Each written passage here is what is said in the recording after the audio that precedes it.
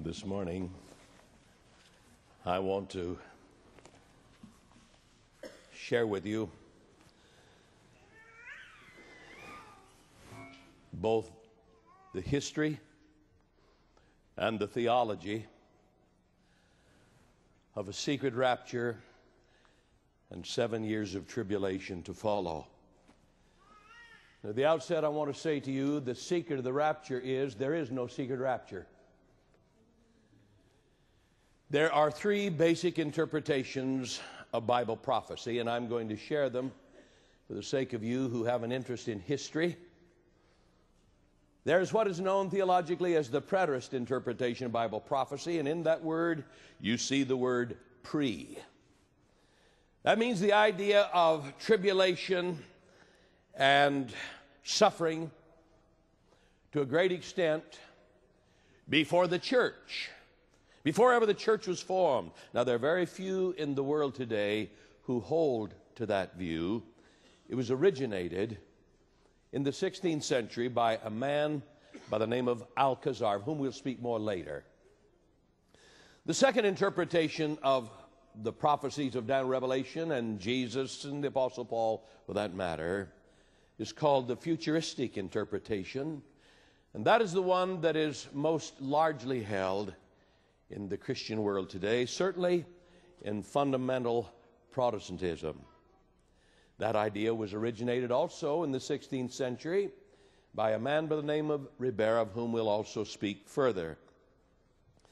The third interpretation is not from Alcazar, nor is it from Ribera, but rather it's from God and from the Bible, and it's generally referred to as the historical interpretation. Now I want you to open your Bibles, if you will, please, with me to Revelation chapter 1. We've used this passage many, many times, but of necessity must do it again this morning.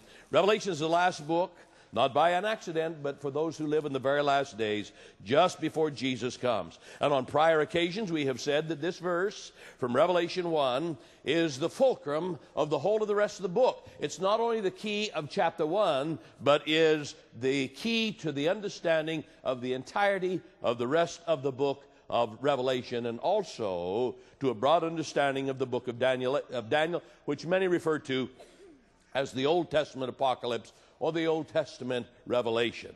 If you're ready now, we're going to read verse 7. Revelation chapter 1 and the 7th verse. The reference, of course, is to our Lord Jesus, as you see in the prior verses. Behold, he comes with clouds, and a very few folks are going to be able to see him. Quite a few folks are going to be able to see him.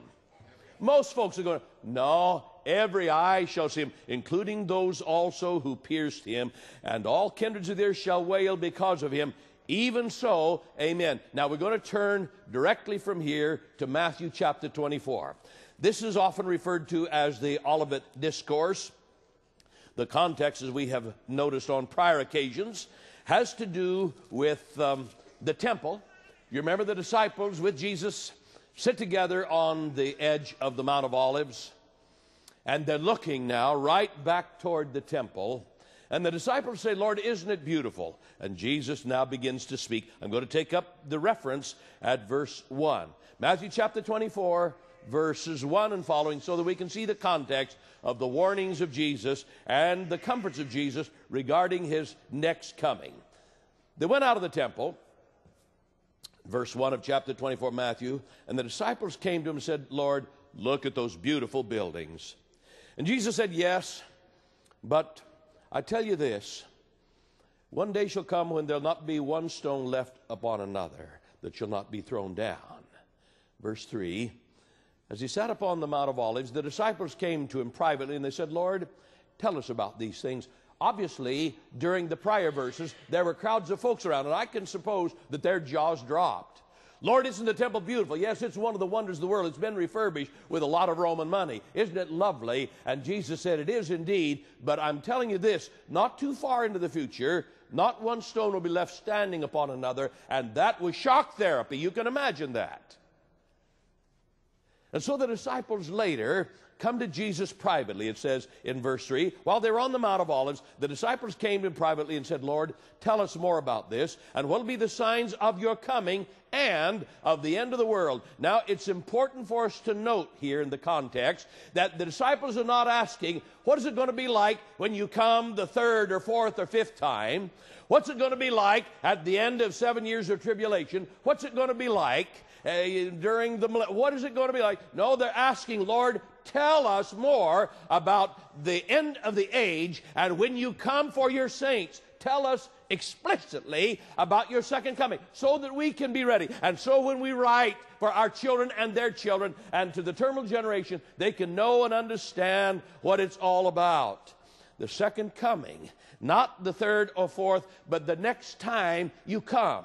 Now, I'm going to give you some verses for reference. We don't have time to read all the verses, but I know that you A students will put them down, speaking to the same event. When Jesus comes on his rescue mission for the saints, David in Psalm 50 verse 3 said that Jesus will come and will not be silent. He will not be silent. In 1 Thessalonians chapter 4, beginning with the 16th verse, we memorized about our fourth night together the words of following verses 16, 17, and 18. We said that this was the passage that would save us from Antichrist. And I'm going to suggest that this morning as we worship, we repeat those words together. I'll begin them for you, and you take up with me as soon as you recognize them. 1 Thessalonians chapter 4, beginning with the 16th verse. For the Lord himself shall descend from heaven with a shout, with the voice of the archangel and the trump of God, and the dead in Christ shall rise first. Then we which are alive and remain shall be caught up together with them to meet our Lord in the air. The three words that save us from Antichrist. We meet him not in Rome, not in Salt Lake City, but we meet our Lord in the air, and so shall we ever be with the Lord. Wherefore, comfort one another with these words. The Lord descends from heaven with a shout. He's coming for his saints. The graves are open, and the saints come out, and the generation that's alive and ready and waiting to meet him are caught up together with him to meet our Lord in the air. And there's nothing, ladies and gentlemen, wrong with the word rapture. It is from the Latin and also from the French. Rapier, to be snatched up, instantly caught up. And I long for that day. The problem comes when you try to suggest that when Jesus comes back for his saints, it's going to be a secretive sort of a thing. The shout, the voice of the archangel, the trump of God, and the blast is so great, and the earthquake that comes along with it, that the graves are broken wide open. God tears up the cemeteries.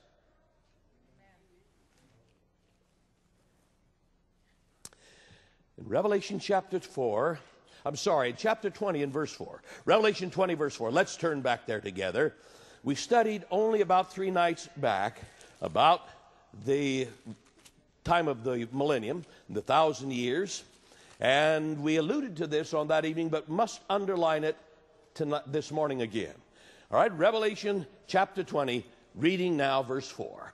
These are the saints that are alive when Jesus comes in his second coming. I saw thrones. The saints sat upon them. Judgment was given unto them. I saw those that had been martyred for the word of God and the witness of Jesus, because they would not do what now?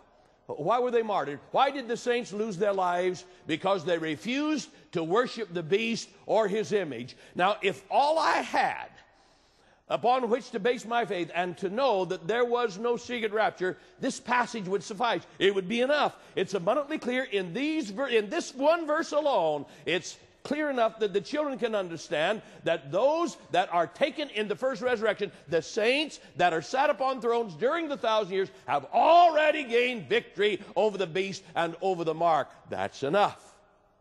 But there's much, much more. I want us now to go to Matthew chapter 13.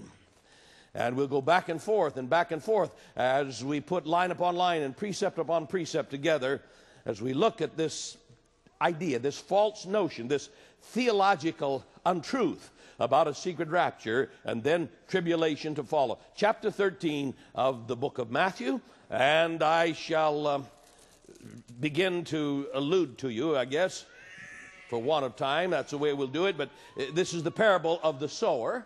And it says that someone had sown bad seed out in the farmer's field. And at this time of year and in this part of the country, you folks will relate to that, won't you now?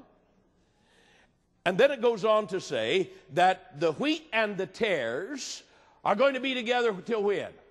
Till the secret rapture, and then suddenly all of the wheat is taken away, and 7 years later the tares will be burned up. Is that what it says?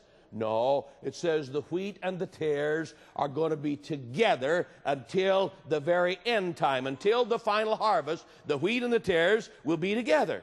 Now, from here we're going to go to chapter 24 of Matthew, and this again is the Olivet Discourse, and putting your notes together with it, Luke chapter 17 and verse 24. And we shall notice again the emphasis upon the next coming of Jesus when he comes for his saints. Matthew chapter 24, and I shall read firstly at verse 27. Matthew 24, reading at verse 27. As lightning comes out of the east and shines even to the west, so shall the coming of the Son of Man be. And you read the same thing over in Luke 17 and verse 24. As lightning. Having been raised in the Pacific Northwest, I had seen some lightning storms. I had gone out to fight fires that were lightning caused, and you folks, of course, here know about all of that. And I thought I understood fairly well about lightning. Oh, how wrong I was. Peggy and I were called to work back in the Washington, D.C. area, and I shall never forget our arrival in the Shenandoah Valley, where we were going to make our home for the next 3+ years. We had just picked up a new travel trailer in which to live while we were out doing evangelism. And Peggy, looking into the western skies, saw some really black clouds, some really threatening clouds. She said, "Hon, pull off at the next rest stop. Pull into the next rest area." And there was one a couple of miles down the road. And I pulled in. And she said, "I want us all to go into the trailer, and we're going to have lunch, and we're going to wait out this storm." And so we did. While we were inside and Peggy making sandwiches, the dark clouds rolled overhead and the lightning began to flash. And there was no 1 Mississippi, 2 Mississippi, 3 Mississippi, and then the thunder. I mean, it would right now. And Peggy said, "Oh, I forgot the pickles. Would you go into the trunk of the car and get the pickles?" I said, "Are you out of your mind?" I was sure as soon as I'd step outside, I would fry right there. It was my first real experience with an electrical storm. A few months later, I had another. I was preaching at Military Circle over in Virginia Beach, messages just like we've been sharing together here. And in the auditorium, there was a skylight right down the center. And one night, I was preaching on the second coming of Jesus, and I was reading from Matthew 24 and Luke 17, and I was reading as lightning comes from one, and instantly the lightning ripped across the sky, and instantly the thunder clapped, and the windows rattled, and the people jumped. And I said, "Look, I'll do anything for an illustration. Just relax." That's lightning. Does that sound like a secretive sort of a thing to you? The next time Jesus comes, he says it's going to be the greatest public display that the world has ever seen. It's not going to be any secret at all, but a great public spectacle. In Matthew chapter 16 and verse 27, it says, "At that time, the sky is going to be just filled with holy angels, and there are going to be earthquakes, and the islands are going to sink back into the sea, and rocks are going to roll off of the mountaintops. We're going to meet our Lord in bad weather." And by the way, when we're having meetings and someone says, "I couldn't come last night because it was raining. Couldn't come last night. Looked like it might snow a little bit." Sometimes I say to them, "Look, you better practice with me. We're going to meet our Lord in bad weather." Revelation 14. Oh, say, it gets good now. Revelation chapter 14, and we're going to notice verses 14, 15, and 16. Revelation chapter 14, beginning to read at the 14th verse. And here again is the description. "I looked, and behold, there was a cloud, and upon that cloud there was one like the Son of Man. And he had on his head a golden crown, and he had in his hand a sharp sickle. And then another angel came out of the temple. He cried with a loud voice to he who sat upon the cloud, and he said, reap now, for the time of harvest is come, and the harvest is now ripe.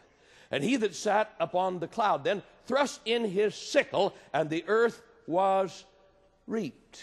I want you to put together there in your notes Zephaniah chapter 1 and verses 14 to 18, where it speaks about the same thing. And put also, if you will, please, Joel chapter 3 and verse 15, where it speaks too very plainly about the noise and all of the Holocaust at the time of the second coming of our Lord Jesus. Now let's transition. I have seen, and I'm abundantly sure that the majority of you have as well, the bumper stickers that say something to the effect that in case of the rapture, this car will be unmanned. I was over in Portland, by the way, at a rush hour not so very long ago, driving along one of the roads paralleling the freeway, and I thought for a little bit maybe the rapture had happened, the way some folks were driving, swerving in and out. And in case of the rapture, this car will be unmanned. And then there have been the songs. The marketplace is empty. Trains rattle down the track, and no one is in the command chair. No engineers behind the controls. Airplanes veer off their courses because the pilot has been suddenly snatched away. Now, folks, I'm not the most comfortable flyer on any occasion. If I thought this was the remotest possibility, I'd never get aboard a plane again.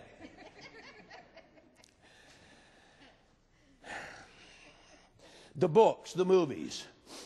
Guy wakes up one morning and as unusual, there is no aroma of fried eggs wafting upstairs from the kitchen. Did she oversleep? No, her side of the bed is empty and the sheets are cool. Not there. He gets up and goes downstairs, and she's not in the kitchen. He looks in the family room, no, and the TV is off, no. Could she have possibly gone to the next? Maybe she ran out for some milk. No, the car's in the garage. No, she didn't walk. Be too much like exercise. Well, she's in the backyard, maybe not. And he goes into the bedroom, and the kids are all gone. And suddenly then it begins to dawn upon him. And so he goes to the front door and opens, and there on the step is the morning newspaper with headlines bold, Jesus came during the night, and the saints are all gone. And his heart is heavy for a little while. And then he remembers, oh, I heard the preacher just a couple of weeks ago say that if the saints are gone, then that means only 7 years. Some tough times in between, but I believe I can stand it. About 7 years, and I'll jump on board. We'll all be together again in 7 years. David Wilkerson I admire greatly. He was a pastor down in the Carolinas who felt the call of God to go to New York City and begin a ministry to prostitutes and drug addicts and gangs and gang leaders. And he wrote a book that was an instant bestseller, The Cross and the Switchblade, and then a sequel entitled Beyond the Cross and the Switchblade. And I want to read to you folks one little scenario from the second book, Beyond the Cross and the Switchblade. It's called The Letter to Bobby. Now listen carefully. What about those of us who are not dead but are alive during the second coming? Well, we'll go through a separation too, Bobby. Some are going to be singled out for very special and favorable treatment, while others are going to be left behind to go through the worst tribulation the world has ever seen. The Bible puts this vividly. Now, I want you to notice the scripture that he uses. It's Matthew chapter 24, verses 40 and 41. The Bible puts this vividly. 2 will be in the field, 1 taken, the other left. 2 grinding at the mill, 1 taken and the other left. And then he goes on. Where will the fortunate one be taken? Well, the real Christian with Christ in the heart will suddenly be caught up to meet the Lord in the air. Now, the prior verses about 1 taken, 1 left, he has put in entirety in his script. But when it comes to this verse, from 1 Thessalonians 4:16, he only puts the verse in brackets. He doesn't put the full text there at all, just kind of an allusion. And I think we know why, because those verses we just repeated are abundantly clear that Jesus is coming personally, and he's coming visibly, and he's coming audibly, and he's coming noisily, and he's coming with every eye watching. every eye of those alive. And then he goes on after putting that verse in brackets. Fantastic, he asks? I should think so, Bobby. Think of the chaos that'll be caused. Many cars are going to be without drivers. Some announcers on the radio are suddenly going to disappear. And some pilots on the jetliners are going to be snatched away. Now, you, by the way, will find that very same theology from nearly every televangelist that's out there today. You'll hear it from Hal Lindsey. You'll hear it if you read or listen to Tim LaHaye. You'll hear it from John Hagee. You'll hear it from Pat Robertson. And you'll hear it from Jerry Falwell's University. You'll hear it everywhere that fundamental Protestantism is taught today, with very few exceptions. You'll hear it almost everywhere. Now, let me again go on record. Here we don't believe that. Here we've not bought into that idea. Now, follow this thought, too, because it's vital. Everything from here on depends upon our grasping this next idea. The idea of a secret rapture and 7 years of tribulation to follow, passes or fails, stands or falls, lives or dies on one question. What happens to that one left behind? Two at the mill, one taking the other left. Two ladies grinding at the mill, one taking the other. Two in the field, one taking the other left. This question, in what condition is the one left behind? In what shape is he left? Is he left behind to be ministered to by converted Jews 3.5 years later? Is he left behind 7 years later to be met by Jesus coming back with the saints? The whole idea of a secret rapture, of course, teaches two second comings, if you can imagine. Some are willing to go so far as to say, well, the other is the third coming. The original coming, the first advent, of course, was when Jesus came as a baby.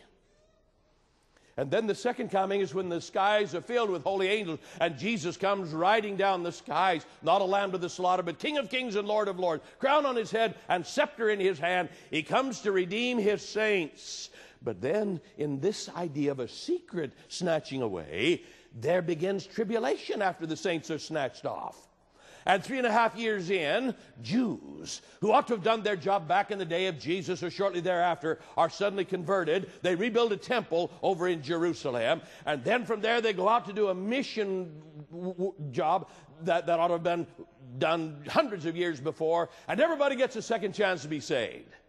How many men I've had derisively say to me as I've appealed to them to follow Jesus and do what's right now, well, look, if I happen to miss it this time, I'll jump on board during the third coming or at the end of the 7 years of tribulation. That idea, ladies and gentlemen, is a theology born in the mind of the devil himself to get folks to put off their eternal security, their eternal salvation.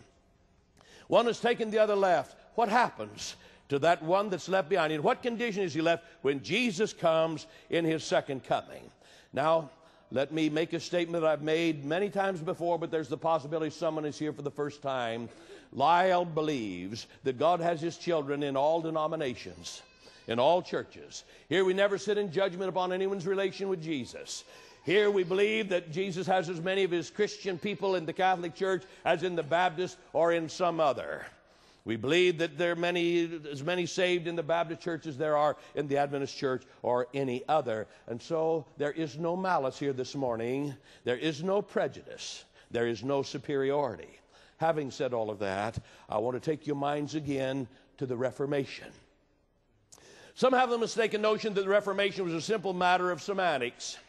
Well, we just don't understand these words the same. No, the Reformation was not a question of semantics. The thing that brought on the Reformation was the preaching of the books of Daniel, Revelation, and the Antichrist passages of Paul and Jesus, exactly like you've been hearing them here. Martin Luther, John Calvin, John Knox, John Huss, and a score of others began to preach with great power that the Church of Rome was the little horn power, Daniel 7, the beast power of Revelation 13 and 14, the harlot of Revelation chapter 17 and 18, and the Antichrist spoken of by Paul and Jesus. And they had not only powerful voices, they had the Scripture to back them up. And they began to preach with great power and with great conviction. And I want to read you their theology so that you can see that Lyle is not setting up some straw man this morning.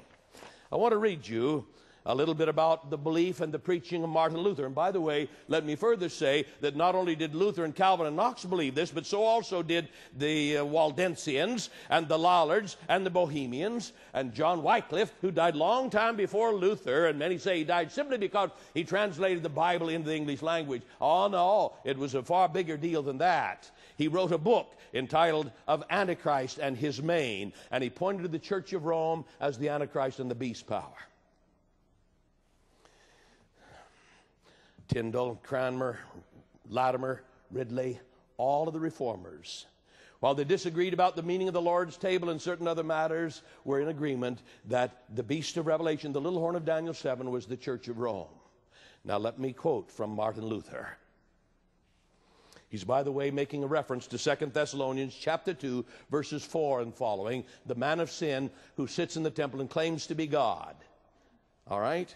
And this he says: the papacy is the true Antichrist, of which it is written that he sits in the temple of God among the people where Christ is worshipped. Now listen very carefully. I'm continuing to quote from Martin Luther. The papists want to divert this passage from themselves. They say that Christ and Paul are speaking about a temple to be later built in Jerusalem. Did you catch on there? By the time of Martin Luther, he said the Church of Rome is suggesting that the temple that is being spoken of by the Apostle Paul in 2 Thessalonians is one to be rebuilt over in Jerusalem someday. And then he goes on, that the Antichrist will sit there and he'll rule there. This will not do. It cannot be understood otherwise than it is speaking of the spiritual temple, which we all are. It is there that the papacy shall sit and shall be honored, not above God, but even above all that is called God. And so we see before our very eyes, and many princes of the world regard the law of the papacy more important than the commandments of God. Can't this be rightly termed exalting and honoring Antichrist above God himself? And this is from Martin Luther's Church Postal from the 28th Sunday after Trinity, from paragraph 24 and paragraphs 24 and 25. And so when I say to you that the Reformation was the result of the belief that the papacy was the beast and the Antichrist, it's not Lyle's idea nor an Adventist notion, but rather it was the teaching of every single reformer. I have one more that of necessity I must share this morning. Martin Luther had a theological cohort and a buddy, and oftentimes they disagreed in certain areas. His name was Philip Melanchthon. And by the way, this professor, this scholar, particularly of the Greek in the New Testament, before his death said that the seventh day was the Sabbath. And Martin Luther, in response, said, if this guy doesn't hush up, we're all going to be obliged. And he was talking about the theologian Philip Melanchthon, his buddy. He said, if he doesn't hush up about the importance of the Saturday Sabbath, we'll all be obliged to keep it. Now let me read to you from Professor Philip Melanchthon. He's referring to Daniel 7:25 about the power that would think to change time and law. And there's only one of God's 10 commandments that has to do with time, and that is the fourth. It says, remember the Sabbath day to keep it. Only 6 days you may labor, but the seventh is the Sabbath. Now listen to this scholar from the Reformation. He changes times and laws so that any of the 6 work days commanded of God, he'll make them unholy or idle if he wishes. Moreover, he will abolish and make unnecessary the Saturday Sabbath, or change it into Sunday. Herein they've changed God's laws and turned them into their own traditions to be kept above God's own precepts. And that was at the root, ladies and gentlemen, of the Reformation.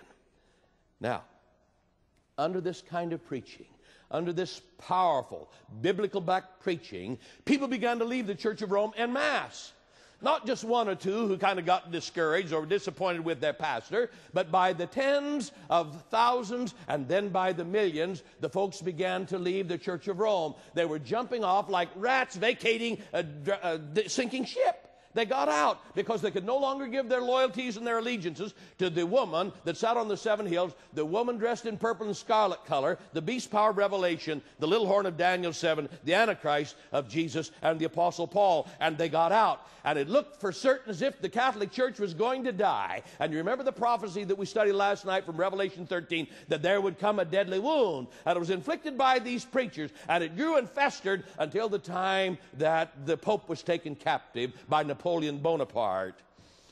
And so as the church began to show more and more the signs of death and decimation, the Pope decided to become proactive.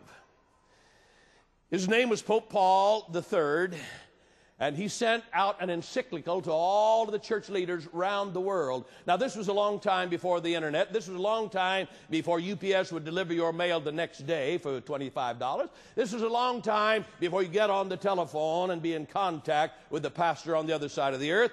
At this time, it took months and months and months for a letter to get to the opposite side of the world, and so months would be involved. But Pope Paul III sent out his encyclical months in advance. He said, we're going to meet together in a great church conclave on December the 13th of 1545, and we're going to meet in Trent. At this time, it was a part of Austria, but the borders changed during World War II, and today it is Trento, Italy. We're going to meet at Trent. When the fathers convened and the majority were present in Trent, the keynote address was given by the Pope, and he said this: we must have two things out of this Congress. Number one, we must have preachers as able, as articulate, as powerful, as persuasive as Luther and Calvin and Knox and Huss and the others. And number two, we must have a reinterpretation of the prophecies of Daniel Revelation that point to the Church of Rome as the little horn and the beast. And he says, furthermore, we are going to stay here until we get the job done. We must have a reinterpretation that lifts the stigma from the Church of Rome. There's a book that's entitled Catholic Doctrine as Defined by the Council of Trent, and its author, for you historians, is Reverend F. Nampon, N-A-M-P-O-N, and behind his name you find S.J., and what does that mean? The Society of Jesus. Oh, by the way, could any of you folks guess where the nearest Jesuit university is? Where is it? Gonzaga over in Spokane. And if you haven't been there to go through that beautiful cathedral, you ought to do it. It's worth the day's trip just to walk through the cathedral. I did it again, only just a short while back. I want to read to you now, if you'll allow me, please, from Reverend Nampon's book, Roman Catholic Doctrine Defined at the Council of Trent, from page 103. Now listen. At the time the Fathers of Trent assembled, there was a bitter, obstinate war declared against the authority, the institutions, the sacramental dogmas, and the discipline of the Church of Rome. All of this in the name of Scripture. These innovators, the Reformers, found in our sacred book, the Bible, that the papacy was Antichrist, that the Church of Rome was the harlot of Babylon, and that her traditions were old wives' tales. The priesthood, moreover, was the common property of all Christians. The church, therefore, a desolate mother forsaken by so many of her own children, seemed to be repudiated by the divine word. And for this reason, my dears, the Council of Trent was convened. How long would the council last? 18 years. 18 years. There had to be, for reasons of illness and other necessities, certain interruptions. That would require some to go back to the home place, some to go here, but there was a group that was required to stay. And one of the main issues was this one, lifting the stigma from the church as regards its being the beast power. Other issues that would be dealt with at this time included the Lord's Supper. And we talked this morning in our question-answer session about the conflict between transubstantiation, the magic of the Mass, as opposed to consubstantiation. Jesus, His Holy Spirit, with the substance, rather than magically transforming the substance in the very literal body of Jesus Christ. Moreover, they discussed and voted about the validity of baptizing babies.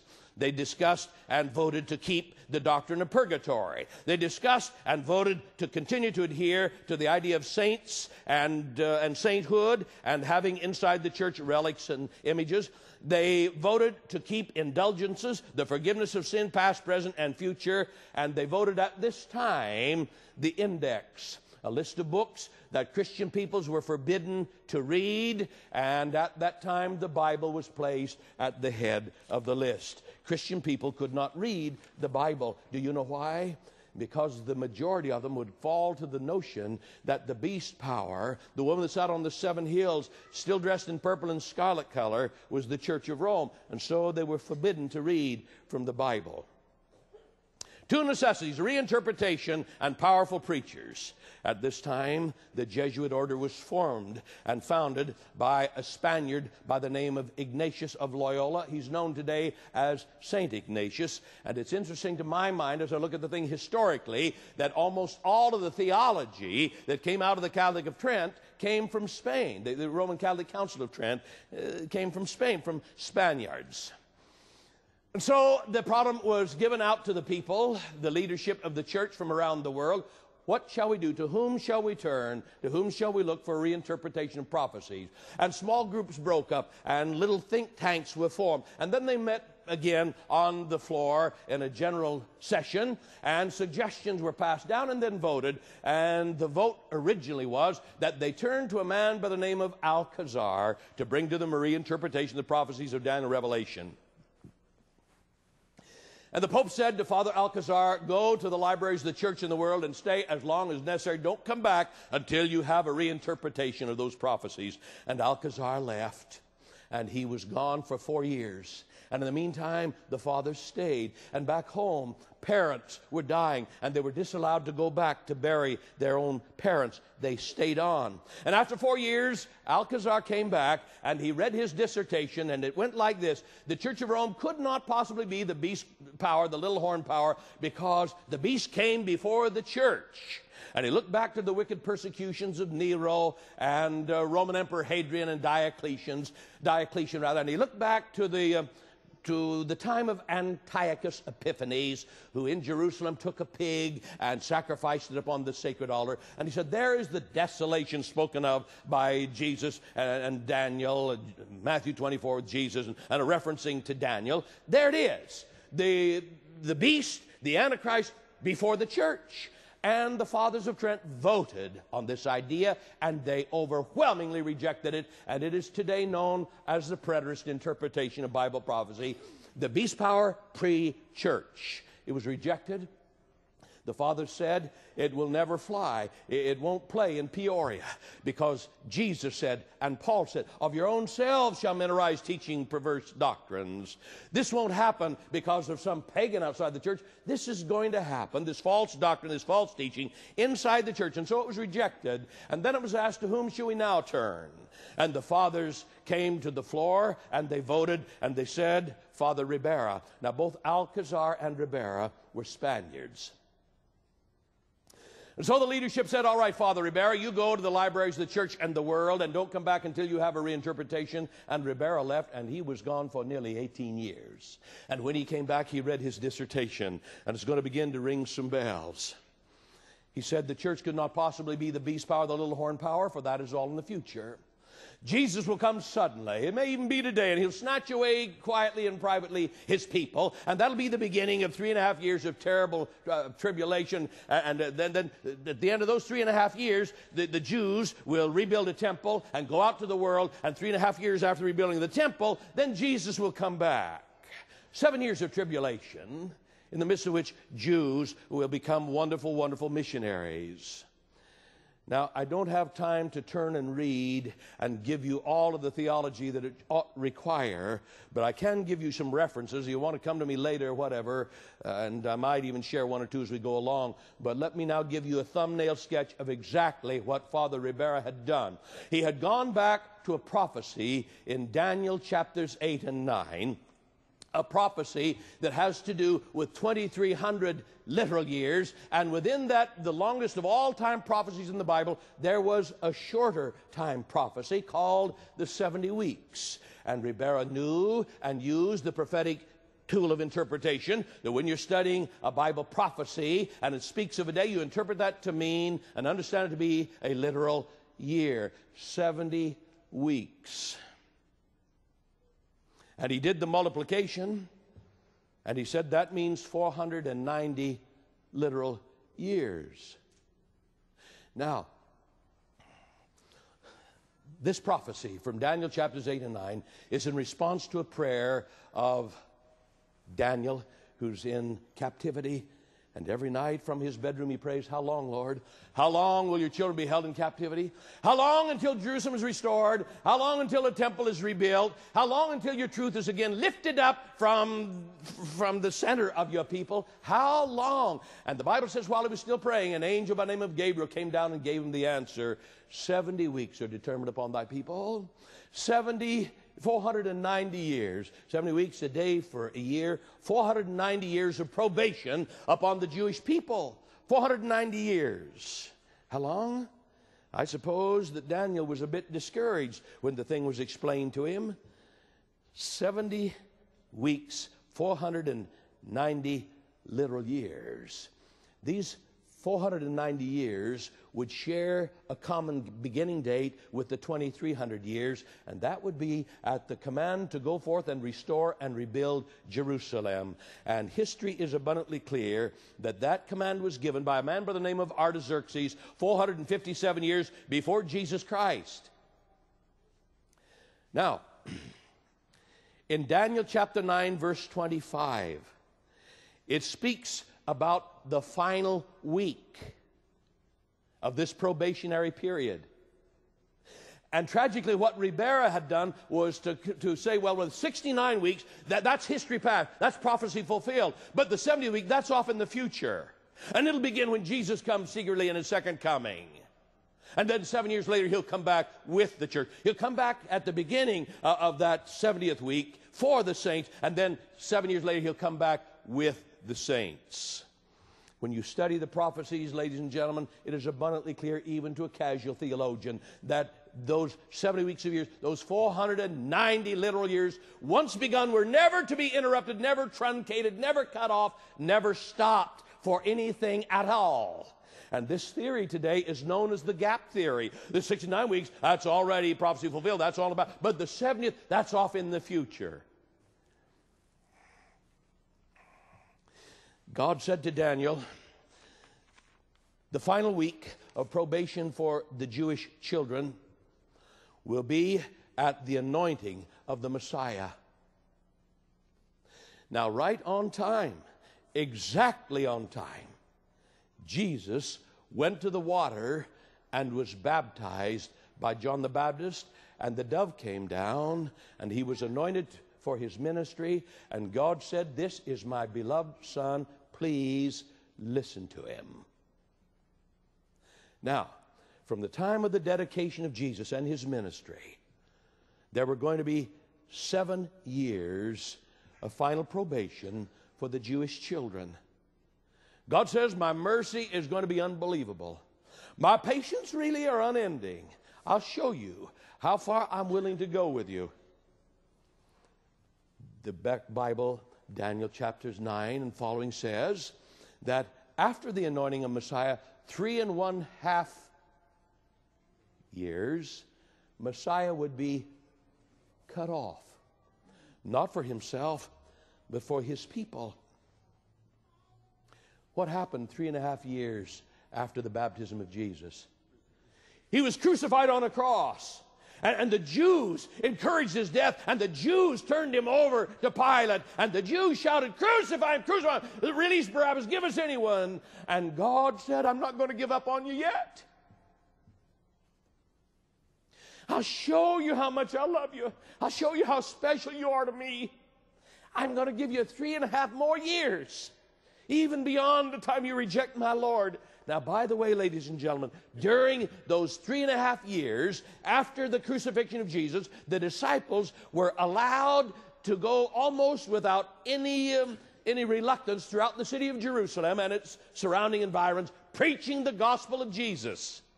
For 3.5 more years, they were allowed to operate in that sort of a way. But in the midst of the week, the sacrifice and the oblation would cease. It said in Daniel chapter 9, and just when Jesus died on the cross, he shouted out, "It is finished." And it was at the time of the evening sacrifice. And the priest, says the historian, had the little lamb on the altar and had the knife raised. And there came an earthquake, and the altar was shaken down, and the lamb ran away. And the temple that separated holy from most holy was ripped in half. It is finished. And the sacrifice and the oblation was to cease. Cut off. If you want to further scripture, Genesis chapter 9, verse 11, where it says they're clearly cut off. That means to be killed. The disciples went on to preach now in and around and throughout Jerusalem for the next 3.5 years. Now I want to read to you folks a brief statement from a very careful historian, a very godly person, I think. For 3.5 years, the authorities of Jerusalem tolerated the preaching of the apostles until the stoning of Stephen, the first of the Christian martyrs. Then the gospel went outside Jerusalem to the non-Jew, to the Gentile. The Apostle Paul would call himself the apostle to the Gentiles. And the probationary period for the Jews as a nation, as special, as chosen, came to an end. And from that time on, and the Apostle Paul, by the way, is abundantly clear, from that time they would be saved in the same way you and I would be saved. He says in Romans chapter 11 that the Jewish nation was cut off from the branch, and if they were going to be saved, they would have to be grafted in, just like we Gentiles. The same Apostle Paul would say, in Christ there's neither Jew nor Greek, male or female, but we're all one. We're all the same. Now, we're going to finalize by looking at the context of Matthew chapters 24 together with Luke 21. So let's go there together finally. All right? Matthew chapter 24. And I don't want anyone falling out of the windows here. I don't want to experience the Eutychus syndrome. I know some of you are dozing now. It's been a while. And I noticed that about 5 minutes till noon, about half of the congregation gets that nervous tick of the left arm. Well, I have a watch too, and I've been looking at it here. And by the way, it keeps perfect time. It keeps really good time. It is a Timex knockoff. Matthew chapter 24. And I shall take up the reading then, down at about verse 20. The disciples asked him, Lord, what will be the sign? Jesus said this and this and this. Verse 14, this gospel has to go to the whole world. And then verse 20, pray that your flight be neither in the wintertime or upon the Sabbath day. It's another sermon, but I'm going to dovetail it here. I've had so many folks say to me, well, I can find all of the other commandments of the 10 in the New Testament except for the Sabbath commandment. God left that out as we came into the new covenant after Jesus died. And I said, no, this is the only one of all of the 10 that Jesus, looking down to the very last day, said we ought to pray about keeping. Now, certainly, he wouldn't ask us to pray about keeping the Sabbath in the last days if it were unimportant, if we couldn't tell which day of the week it was, huh? Pray that your flight be not in the wintertime or upon the Sabbath day. There'll be great tribulation, such as never was from the beginning of the world or ever shall be. Except those days be shortened, there would be no flesh saved. But for the sake of the Jews who built the temple in Jerusalem, I'm going to shorten those days. No? What does it say then? For whose sake are the days of tribulation shortened? For whose sake? Come on now. For the sake of the saints. It's abundantly clear even in this verse that the saints are here during the tribulation. I'm going to shorten the tribulation for the sake of my saints. If any man says to you, Christ is there or over there, don't you believe it. For there will be false Christs and false prophets. They'll show great signs and wonders in so much if possible. They will deceive thee. There they are. The saints are there. The very elect. Look, I've told you before. Now, this isn't a knee-jerk reaction Jesus is having. This isn't a flash-in-the-pan notion that crosses his mind as he gives this Olivet discourse on end-time events. He says, I've warned you about this before. The context is about false Christ and false teachings regarding his second coming. I've told you before. Now, watch carefully. Verse 26. Wherefore, then, if they say, go out in the desert, don't you go out there.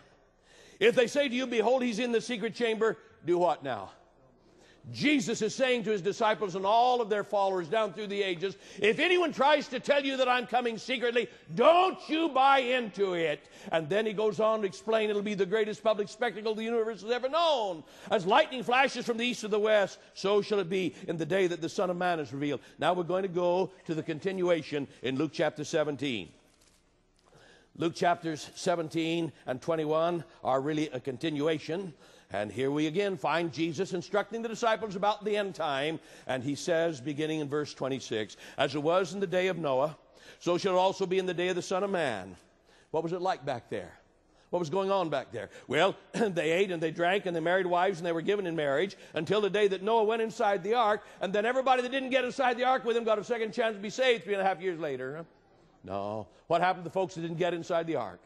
The flood came and destroyed them all. And I can imagine the disciples' jaw dropping. Lord, really, is that it? And Jesus said, yes, and furthermore, as it was in the day of Lot. And then he goes through the same scenario. And he said the day that Lot left Sodom, fire came down and destroyed them all. And then he concludes, even thus shall it be in the day that the Son of Man is revealed.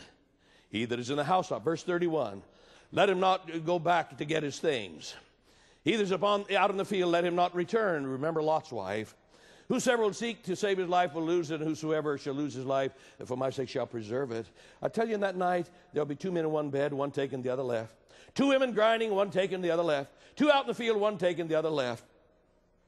Now, every preacher, every televangelist that teaches a secret rapture and 7 years of tribulation to follow stops right there. And David Wilkerson, in his letter to Bobby, stopped right there. That's the end of it. But we're not going to stop there. You remember we said at the outset that this whole thing lives or dies on the question of what happens to the one left behind. Is he left behind to go through tribulation, get a second chance at salvation? In what shape is he left behind? 2 men in the field, one taken, one left, verse 36. 2 grinding, one taken, one left, verse 37. And the disciples asked him, where, Lord?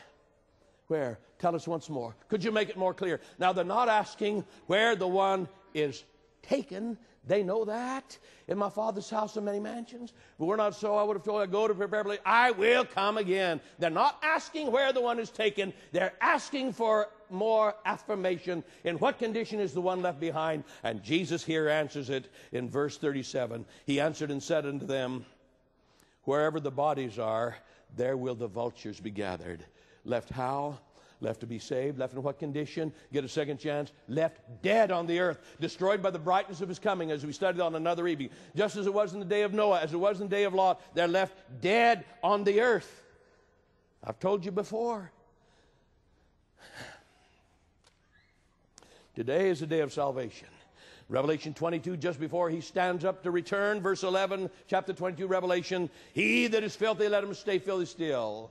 He that is unholy stays unholy, but he that is righteous, let him be righteous still. And probation closes the day Jesus stands up in the heavenly court. And a few hours later comes on his rescue mission. Now listen to me, ladies and gentlemen. Protestantism today has lost its protest.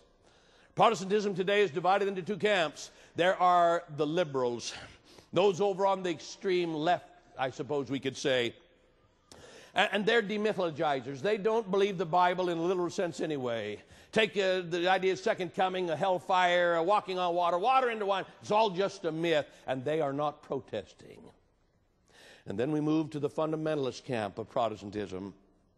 And there we have the Southern Baptists, about half only now, tragically. And we have the Nazarenes and others that you could mention. And almost without exception, they're all teaching, no, it couldn't be the Church of Rome, the beast power, the little horn power, for that is all in the future. And they are not protesting.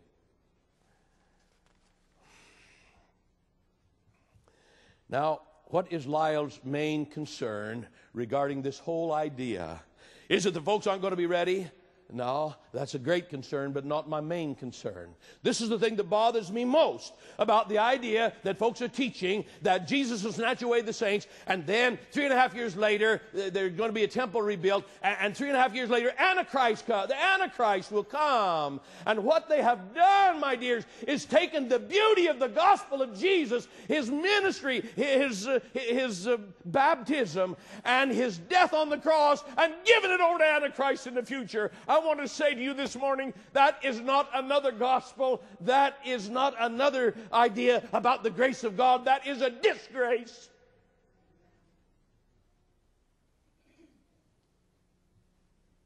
Given to Antichrist, the beautiful atonement and the death of my Jesus.